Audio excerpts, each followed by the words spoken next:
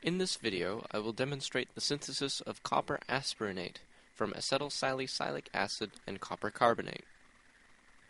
For this procedure, you will need a stirring hot plate, a vacuum filtration flask and Buchner funnel, a magnetic stir bar, a 100 milliliter graduated cylinder, and a 150 milliliter beaker. This procedure also requires 9 grams of acetylsalicylic acid and 3 grams of copper carbonate. You will also need distilled water and isopropyl alcohol. Begin by placing 9 grams of acetylsalicylic acid into the beaker with the stir bar. Add 75 milliliters of distilled water to the beaker and bring the water to boiling with stirring. As I mentioned in a previous video that heating can hydrolyze the acetylsalicylic acid, it does not occur rapidly enough without either an acid or base catalyst, so heating quickly and forming the metal complex allows for good yield of product without loss of the acetyl group. It is also unlikely that the acetylsalicylic acid will fully dissolve in this volume of water. However, it is fine to proceed at this stage once the water is near boiling. With rapid stirring, gradually add copper carbonate. The first small portion should be added carefully.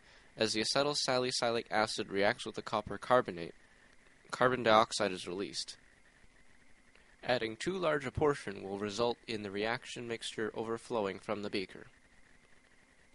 Continue gradually adding the powdered copper carbonate to the acetylsalicylic acid mixture.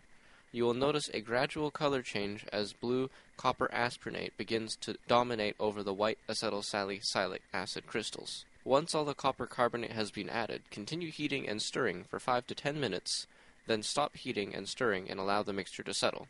Once the mixture is settled, if you observe bubbling after the water has begun to cool down, then the reaction is not yet complete, and you should resume stirring and gently heating.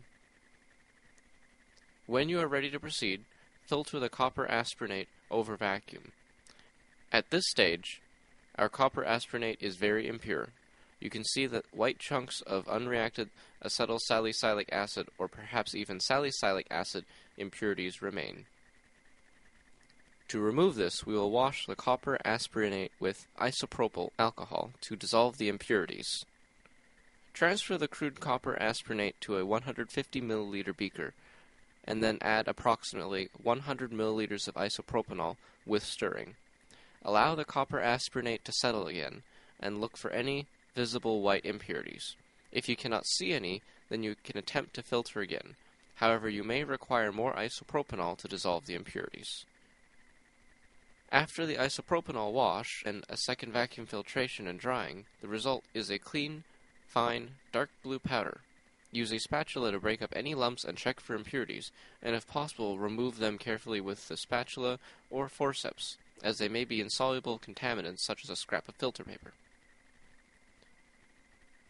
The result of this quick reaction is copper aspirinate. This compound and other similar salicylates are being investigated for their potential pharmaceutical effects.